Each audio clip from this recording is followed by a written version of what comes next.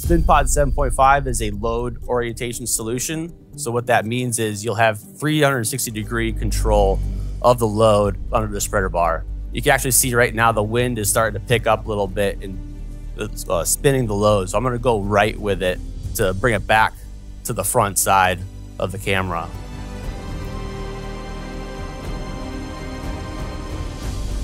Eliminating taglines for a hands-free lifting operation.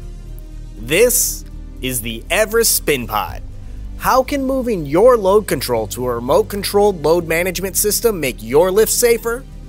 Let's take a look at the EVEREST SpinPod 7.5.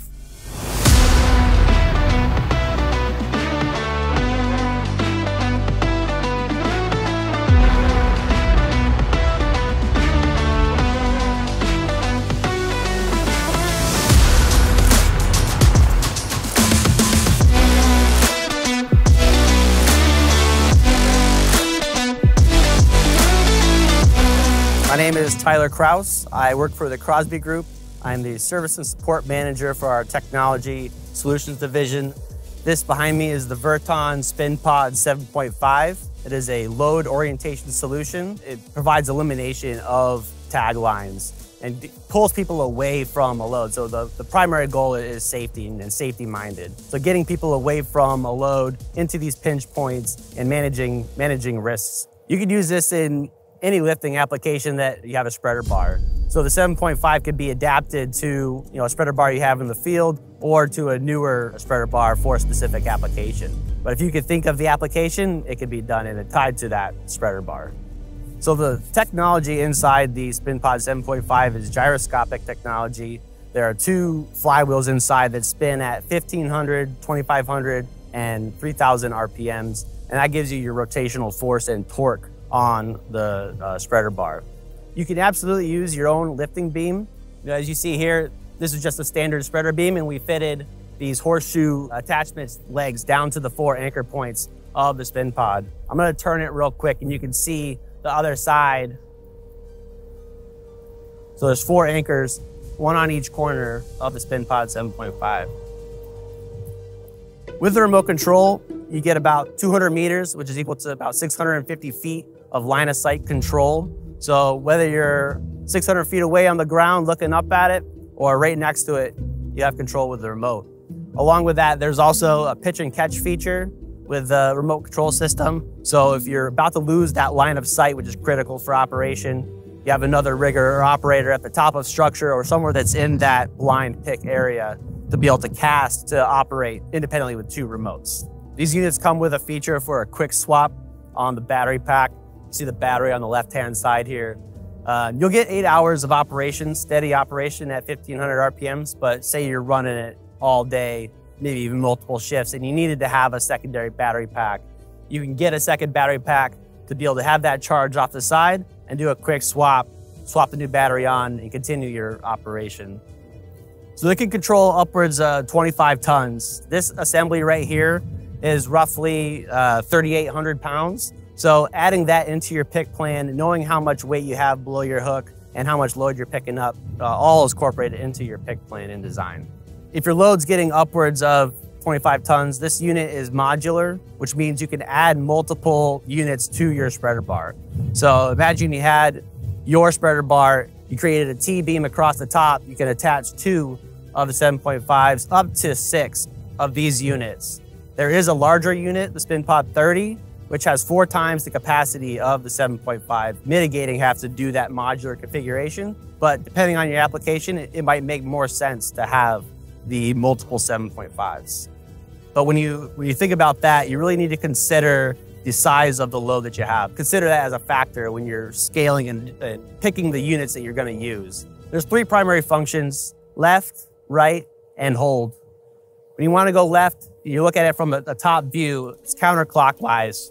So I'm gonna go left with it right now. And the unit rotates at a max speed of 4 degrees per second. And we'll bring it back right. Right is clockwise. And then the final function, when you wanna get it to a certain heading, you can hit hold and it'll hold it at that heading. Against wind factors, the unit is also GPS coordinated. So to get it to a certain coordinate, you can stop it right in that heading. From there, you can also do minute adjustments to the degree left and right to get it into that position if you're bolt placements or anything like that. So we're going to cable up. So what we're going to do is we're going to swing right, and the system is in the hold function right now. And what you'll notice is the unit's going to maintain this heading all throughout the swing of the crane. So typically when you're swinging, the unit will kind of follow the path of the crane. So it typically be rotating right now where it's holding that heading.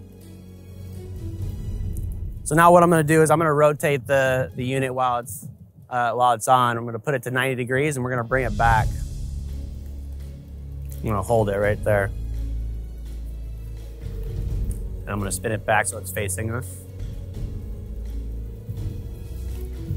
Back into hold. So right now it's in the hold function.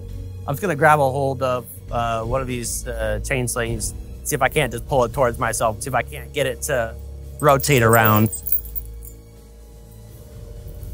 So right now it's counteracting my body weight. I can see the gimbal angles calling for more torque to pull myself back towards it. Say you're trying to fly a large exterior metal panel into place.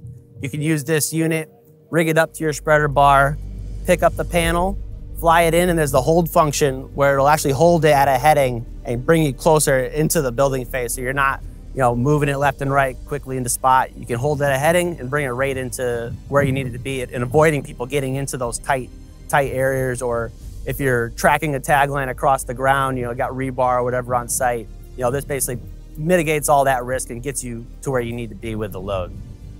We had a contractor that was raising and lowering these bins inside of a shaft constantly all day, and they were having an issue with the bins hitting the walls of the shaft. And so when they implemented the Verton solution onto their spreader bar, they were able to control the load inside the shaft and mitigate hitting and bumping sidewalls while they're going up and down. So you can have multiple sling legs. Right now you can see this, there's a 2-line configuration, one on each side, a single leg on each side. You can have 4 legs if you have multiple corners you're trying to pick up from your spreader bar.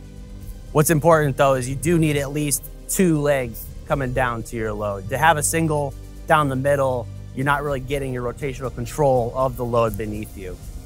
You could use the 7.5 to lift, anything you could think of below the hook. Metal panels, precast concrete structures, rebar bundles, steel beams, anything you really want to have complete control over and flying into a certain position. Working hand in hand with Crosby, Mazzella, and Verton, we're able to understand your lifting operation, build the plan around what it needs to be to size these accordingly and fit them to your spreader bar. So if you wanted to get your hands on a 7.5, contacting with Crosby and Mazzella, and we'll hook you up with one.